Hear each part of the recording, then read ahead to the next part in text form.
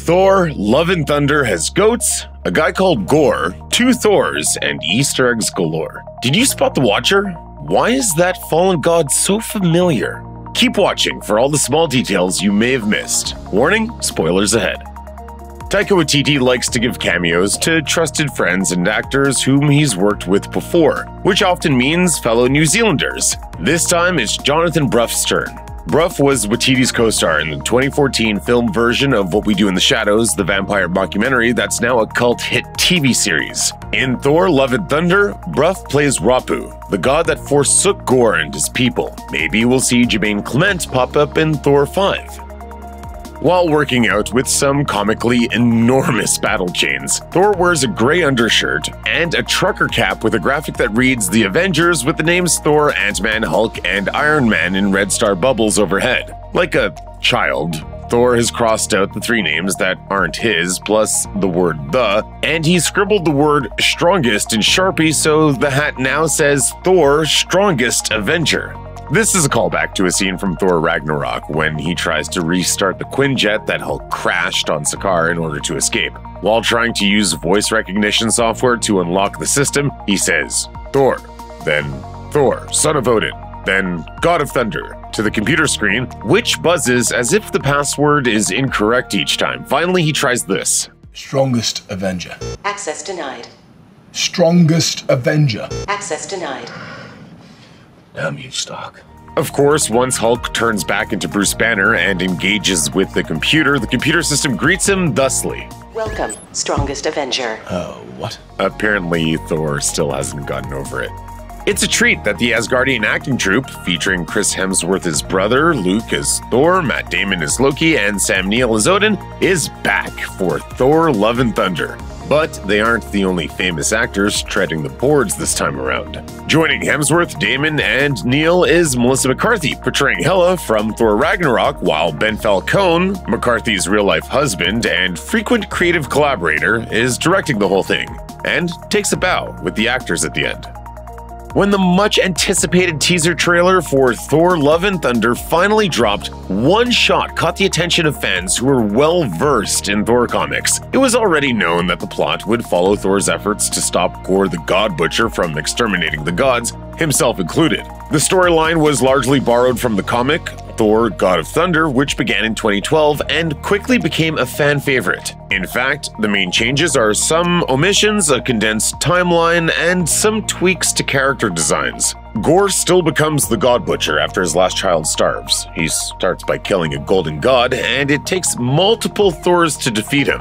In both the comics and the film, Falligar the Behemoth is one of his victims. In showing us what became of Falligar, Waititi composed a shot that's nearly identical to a panel from Thor God of Thunder Volume 3. The mountainous body of the god of the galactic frontier lies on its side, with mouth gaping and blood trickling from its nostrils. Its rocky, icy spikes pointing diagonally into the sky.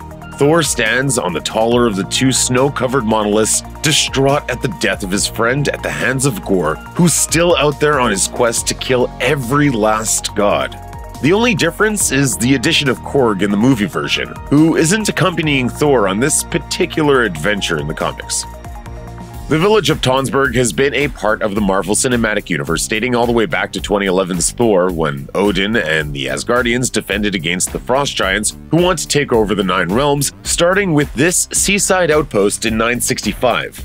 After Asgard, the place, not the people, falls in Thor Ragnarok, the Norse gods relocate to Tonsberg and rename it after their own realm. Fast forward to about 2025, and New Asgard is a Disney World-like tourist destination with relics, rides, shows, souvenirs, and cruise ships lining the shore. King Valkyrie and Miek, both wearing smart business suits, preside over this booming economy. What's really interesting is that the use of Tonsberg as the MCU's New Asgard is evidence of some excellent research. Tonsberg, which is a real place with about 32,000 residents, is the oldest city in Norway with deep connections to Viking history. If you visit, you'll see 2 Viking ships dating back to the 9th century on display in the harbor. The port city was a vital training hub then, and is a modernized commercial center, especially for cheese, and a tourist stop now. No word on whether there's a Mjolnir display though. In Thor: Love and Thunder, our hero acquires his new pets as a traditional gift of thanks after he drives off alien invaders.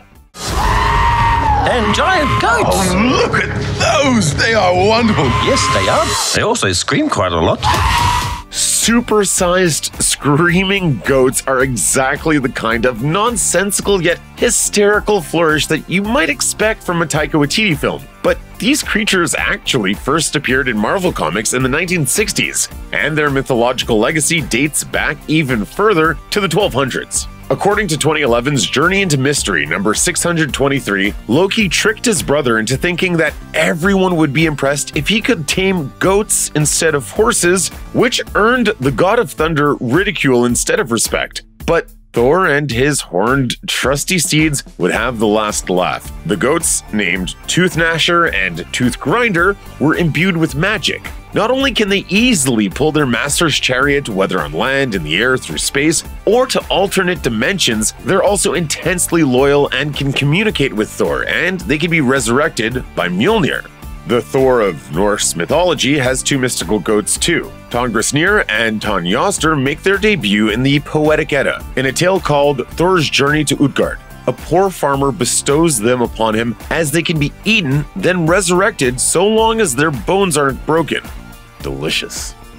For most of his 9 appearances in the MCU, Chris Hemsworth's Thor has dressed in darker colors or more casually than his comics counterpart. From Thor to Avengers Age of Ultron, his costumes are like muted versions of the 2007's Thor comic book reboot and 2002's The Ultimates. But the MCU's Thor spends a lot of time in tank tops, hoodies, and leather vests. Marvel Studios has been particularly hesitant to cover Hemsworth's flowing blonde locks and close-up worthy face. He's rarely been outfitted with a headpiece on film, even though he regularly wears one in print. Thor: Love and Thunder puts Hemsworth through a whole fashion show's worth of costume changes. Among them are some vintage looks that fans have been waiting to see brought to life on the big screen. In the montage that plays as Korg narrates, a teenage Thor wearing Jack Kirby's original 1962 design can be seen running through a sunlit forest complete with silver-winged helm.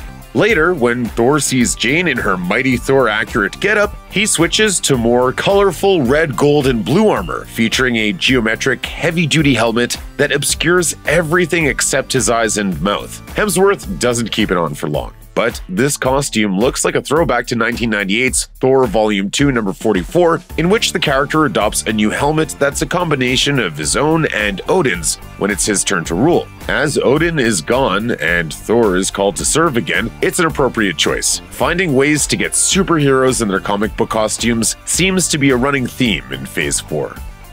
Early in the film, Valkyrie wears an oversized Phantom of the Opera sweatshirt. The popular Andrew Lloyd Webber show, which is the longest-running musical in history, doesn't have any obvious connections to Marvel or Norse mythology. This reference, which is both hard to miss and hard to interpret, is all about Tessa Thompson. As the actors often do, Thompson imagined a rich backstory for her character. She reasoned that while living amongst humans, Valkyrie would have taken an interest in some of their hobbies, and Thompson decided that Valkyrie became a fan of musical theater, which she explained at the Thor: Love and Thunder premiere. She loves musical theater, which is why she's wearing a Phantom of the Opera sweatshirt. Thor Ragnarok brought a multitude of new characters into the MCU, including Korg and Miek, who provided some of the film's best comic relief, and quickly became fan favorites. The former has a much larger role in Thor: Love and Thunder, where he's become Thor's best friend as they adventure with the Guardians of the Galaxy, while the latter has been serving in King Valkyrie's administration. Korg's personality and physiology are fairly easy to grasp. He's an affable rock guy, while Miek's requires closer inspection. The character first appeared in The Incredible Hulk Volume 3, number 92. In the comics, Miek is a Sakaran insectoid who can metamorphose, and who's enslaved after his family is murdered. The Miek that we meet in Thor Ragnarok is being held captive by the Grand Master and forced to fight in his gladiator pits. His body's been retrofitted with a metal exoskeleton that's given him blades for hands. But in Thor: Love and Thunder, Miek's undergone quite the transformation. The purple insectoid is female now. She wears a skirt suit with a blouse with a bow at the neck. There's precedence for this in the comics too. At one point, due to exposure to chaos energy, Miek switches genders and can lay eggs. Taika Waititi has also given her some new appendages. Presumably for her duties as King Valkyrie's assistant, her exoskeleton has been updated with dry erase markers, which she uses to take notes during Thor's speech. Oh god, we're gonna die. When fans first caught a glimpse of Zeus in the trailer for Thor: Love and Thunder, most assumed he was ruling over Olympus. But that floating golden paradise is actually Omnipotence City, a billions of years old retreat for the gods that, like everything else in the movie, has its roots in Marvel Comics. Omnipotence City is a better choice of setting for a story about a villain who wants to kill all gods, and not just the Greek gods. This is my vow. All gods will die. So it makes sense that Thor and Zeus aren't the only immortals that Marvel has brought into the MCU for a little screen time. Many of these gods can be spotted in the background as Thor and his team make their way to the city. They vary wildly in size and appearance, and since most don't have speaking roles, we can't say for sure who exactly they're meant to be. But all of them do wear the distinct costumes of their heritage. And since Moon Knight recently brought world culture-based gods into the MCU, it's possible we'll see more of them in the future. One of the gods who does get a line of dialogue is Dionysus, played by Simon Russell Beale. Omnipotence City is a den of revelry, pageantry, debauchery, and little concern for the rest of the universe. Zeus is mainly concerned with bragging about how many followers he has and planning the next orgy. When the camera pans down to the Greek delegation who faithfully support him over Thor, we see a man in a toga drinking out of a chalice. This is Dionysus, the god of theater, sex, and wine, and Zeus's son. Dionysus is basically the patron saint of letting loose and having a good time. He's associated with festivals that celebrate the harvest and fertility, at which people were known to get frisky and very intoxicated. He was so popular in his own day, and beyond that, is the Greek god most often depicted in art. In both Marvel Comics and the MCU, Jane Foster loses her mother to cancer at a young age, then becomes a victim of the disease herself.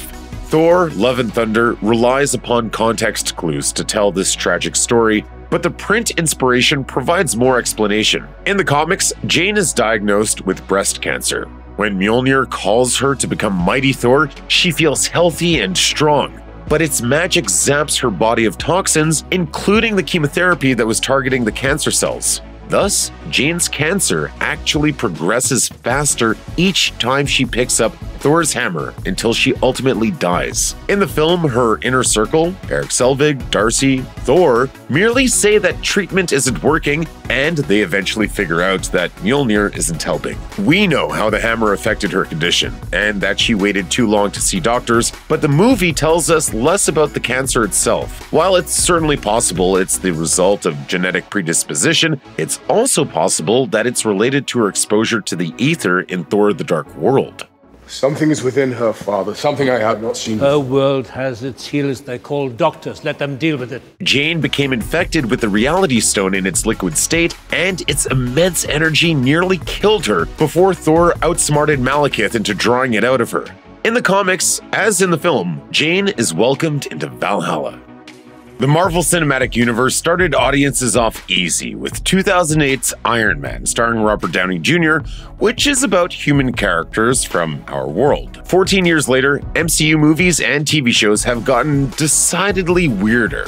From Alligator Loki to Zombie Strange, our generally accepted rules about time, space, and the nature of life itself no longer apply. Characters who can be kind of difficult to wrap your head around either are or are soon to be part of the overarching narrative, and they all sort of have cameos in Thor: Love and Thunder. Celestials technically make their debut in Guardians of the Galaxy, but we got to know them better and see them in their true form in Eternals. Two Celestials guard the gate to Omnipotence City, and one's head crashes down after a fight. As far as the other all-powerful but hard-to-describe entities go, some interesting statuary busts line the cavernous room that leads to Eternity's Gate. One looks suspiciously like the living Tribunal, the cosmic embodiment of impartial judgment.